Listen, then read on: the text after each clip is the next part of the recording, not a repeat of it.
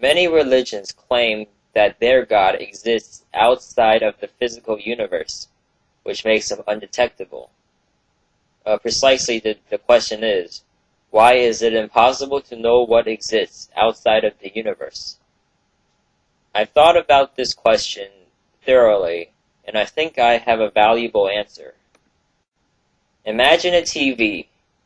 We all know that cartoons are fiction. Well, not everyone. I have come across a few people who genuinely believe Mario to be real, as is he exists in our physical universe. But imagine if they are real, and that the TV is like a crystal ball into their world.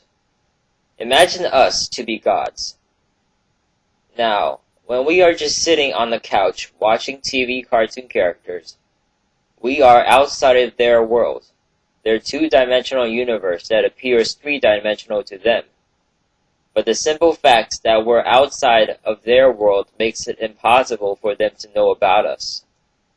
We are physically detached from all detection.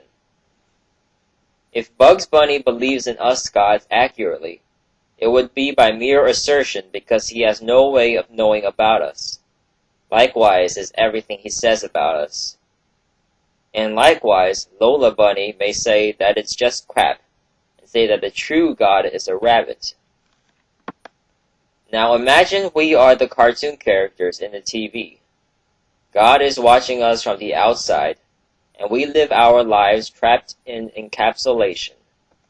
There would be no way of knowing the God that exists right outside watching our every move. Therefore, every image of God that we come up with in this encapsulated world would be random guesses at God.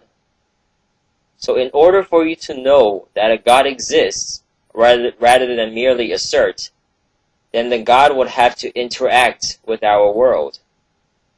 If he interacts with this world, then for the moment he is not outside of the physical universe. He is in it. And when he is in it, scientists should be able to indirectly measure the effects of his power. For example, even if someone shot another, and the bullet disappeared into another dimension, we'd still be able to see the effects of the bullet, even if the bullet is nowhere to be found. If God exists and heals many, as claimed, there should be a correlation between the people who pray to be healed and those who actually get it in testing conditions. Well, in these testing conditions, all tests shows no improvement and absolutely no increase in healing. Rather, it stresses the patients out and even decreases their health. Many say God does not like to be tested. He would much rather be the one doing the testing. But wouldn't the more reasonable answer be that he does not exist? The same experiment could be applied to Zeus, Apollo, Buddha, Wotan, or even the pink flying hippo, and the results would be just as pathetic. So is it more likely that all the gods and goddesses are cowards, or that they simply don't exist?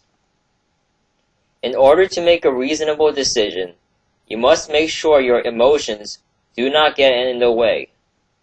Humans have the natural tendency to give family members special attention. Likewise, if you believe God to be your father, your emotional attachment would obviously obstruct your decision. But the truth remains, no matter how badly you want something to be there, it may not exist. Think back to high school, middle school, or elementary school when you took a standardized test. When you come up to a question you do not know, you then go by feeling to pick the best answer.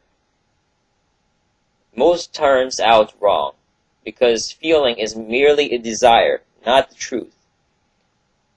Understanding that believing in God using the basis of an emotional desire or attachment works the same exact way. So if you have questions, please post them in the comment section below, or you can message me and I'll be glad to help you out. Thanks.